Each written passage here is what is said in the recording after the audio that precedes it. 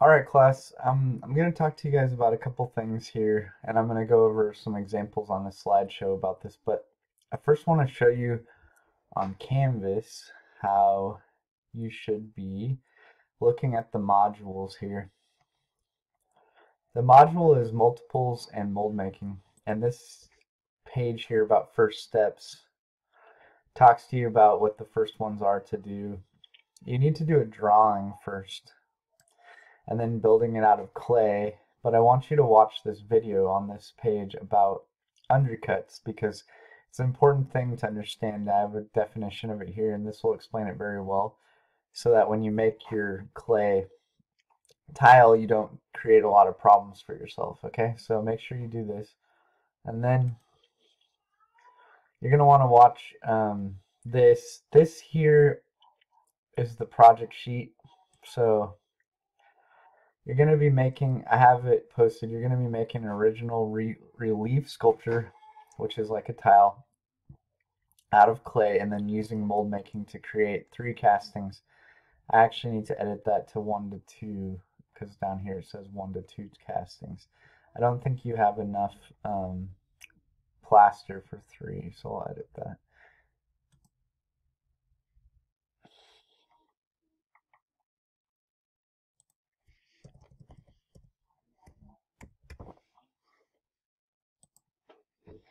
Just depends on how much plaster you have left. You have to incorporate a motif, which is a pattern that reoccurs. We're going to look at examples in the slideshow. And then relief means attached to the solid background of the same material. You have your clay. I gave you plaster and burlap. And then you could cast other materials if you wanted into this later on, like wax, concrete, resin, plastic. Casting materials are all materials that are liquid and then harden somehow. And it's a chemical reaction in concrete, plaster, resin, wax hardens, metal, all kinds of things are castable. Even water becomes ice, right? So you're going to want to do some planning sketches to turn in with the project, pictures of them. So I just wanted to show you that.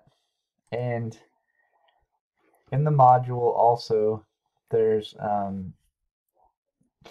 this is the PDF for the slideshow I'll be doing the video of. That way you can reference it. This is an interesting video from a company that makes plastics and mold making materials. I thought was pretty good for you to watch to kind of affirm the process a bit. I'm gonna be doing another video where I make the mold, but this one's also well done. And before you do any plaster work, you're gonna want to look at this here: rules, methods of pouring plaster, so you don't mix it wrong, and you don't want to pour it down your sink and different things like that. This is a documentary I want you to watch a bit of about an interesting artist who uses multiple, so fine art. I'm probably going to break this module up into the plaster section so it's easier to kind of follow. But let's look at this slideshow here for a minute. Making multiples of an originally designed relief sculpture tile. A motif is a recurring fragment. So on some of these examples I'll show you, these are motifs. See how they reoccur? This one's almost all geometric motif. But even on these you have the flowers. So these are all relief sculptures. They're attached to the clay at the back, but there's a sculpture. Now I'm going to be showing you a lot of things that are decorative in like a ceramic sense. This would be a really interesting thing people do with honeycomb. So think about an idea that you like that has a repetition. These are like church windows, but on a small scale. Mandorlas they use for different type of things. Now you get to decide what you want to do. It doesn't have to be flower themed or geometric. You can do all kinds. I've had students do all kinds of things about their life experience, war, and maybe you do something about coronavirus because we're all experiencing it. Your experience of that. Okay, there's a lot of different things you can do. You want to do some brainstorming and planning and do some sketches. When you do your sketches, so say this is about 4 by 4 or 4 by 5, you're going to need to work pretty small because you don't have a ton of plaster. So around this size, you're going to want to make your sketch the actual size that you're going to do it. That way you can reference it a lot easier when you're carving it in the clay, okay? Now, mold making is a process that will allow you to make copies of the thing that are roughly the same or the same. The multiple means a series of identical artworks. They're often signed limited edition for selling. In your project, you're going to be making an original pattern, they call it, out of the clay. You're going to carve into it, build it up with clay like you did the mask, but it'll be flat on the back.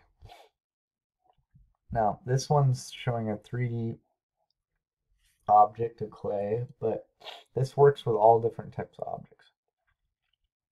You can put spray release on it if you want. You actually, when I show you this, can show you cooking oil, but the main thing you want to realize is you need to attach it down or put it on something like cardboard. And when I do the other video, the demo of it, I'll show you doing it on cardboard.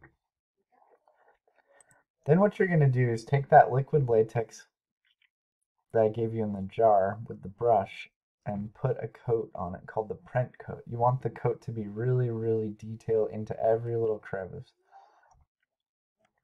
You're going to have to wait for it to dry in between and do it thin like you're painting it. And then do it again and again. Maybe 10 to 12 times. You really want to use up almost the whole jar of it so it gets pretty thick. I'm going to show you examples in the second video. But you use in the process before you're done, you're not on the last coat, but one of the coats after about 4 or 5 coats, you may use that burlap I gave you to push into some of the areas to keep them stronger so it doesn't break and to help you not have undercuts. You don't need to cover the whole thing, and not all of you will need to do this, but if you have a little area that might have an undercut in it, you would add a bit of this and then cover it. You do it when it's tacky, then you cover it on there and you add more latex on top of it. I'll show you an example of that as well. Just want to introduce the idea. At the end of it, you need to let it dry like overnight so that the latex is really dry. Then you're going to mix plaster. Rules that are really important. Do not pour it down the drain. It'll clog your drain up at home. You're going to want some type of bowl or bucket. You can use an old milk jug. Works really well. If you have a milk container left behind, cut off the top and use that. You want to put something down like newspaper or cloth so you don't get it everywhere. Don't mix more than you need because you need the extra for other things. Plaster sticks to plaster, so you can add a bit more. Also, it'll stick to wood, tables, all kinds of things, so you need to be careful. If you have extra at the end, I recommend pouring it into the trash or into a box that's sealed. So after you had it released and built up like that, you're going to end up adding plaster over the top of it. Now, you can add some of the burlap to this if you needed to as well, but the goal is to get a nice coat over the whole thing, and then you can use that as your mold. Once you have the object coated with latex and then coated with the full plaster mother mold, you'll see that there's a flange on it, and I'm going to talk to you more about this in the other video. Then you could take out the object and cast. But talk about mixing plaster real quick. If you have water in your bowl or bucket, don't use hot water. You scoop a little bit of it at a time and sprinkle it into it evenly over the surface so it begins to fall down. You don't have to be in a big hurry, but you don't want to work slowly because it will start to set. You keep adding plaster by sprinkling over the whole surface. After a while, it will begin to mound up. And I'm going to show you a video of this. I'll post videos. Don't worry if you don't understand perfectly. I just want to introduce the idea. You keep doing it until you have enough, and then you want to tap the side of the bowl so you don't have air in it, and you slowly mix it all together with your hand to get rid of all the little particles. When you can draw a line in the plaster and it doesn't flatten out right away, it's ready to pour. That would be what you would pour. That's how you put it around your object, and when you're casting the object inside, you're going to do that. The goal in pouring is to avoid air pockets, so you want it to be smooth and slowly with a steady stream. Some people like it to run off their palm, slow it down. You don't have to do that. It's helpful to apply a thin coating over the surface and allow it to set and then add more later if you need to. At the end of it all, that's when you would have a casting replica of your object. You would pull off the latex very carefully not to rip it in the mother mold, and you'll have a replica. So that's the kind of idea of that. Why is it so important not to have an undercut? Is because it's an protrusion that messes up your piece. It's this little piece. If you have those, it'll be really, really hard to get your... If you imagine trying to draw it out of the mold, you wouldn't be able to pull it apart. Uh-oh, what's going on inside? It says, see how the cavity, it's stuck. You can't draw. So when you're doing your design, you need to have everything. You can't have things that have little caves. This they could have done if they would have had it be like that. Then it would draw out. So when you're doing your designs with your plaster, to make your plaster object, you need to get rid of the undercuts. But when you're doing your designs, you need your line work to have kind of a V cut if it's going downward like a V, or above be rounded so you can pull it out. Yeah, I want you to watch this again later on.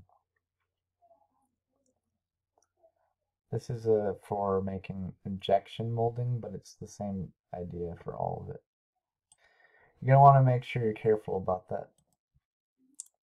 In the next video, I'm going to show you guys how to do some of this stuff, but I really want to make sure that you spend some time designing it and looking at these materials before you start doing any of the plaster work.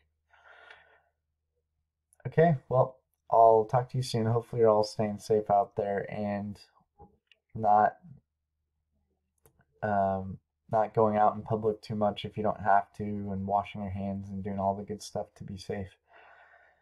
Alright guys, I wish I could be there to see your molds in progress in person, but this is not necessarily ideal, but we'll figure out ways to do it. And I will be available via Pronto and email and different things if you need to. And during my office hours, we can do video chatting if you need to show me things. So just let me know if you're struggling. I'll be able to help you in a lot of different ways. Okay? Don't forget to submit your wire project, and also if you go into assignments, your sculpture review is also due today. So don't forget about that either. All right, take care.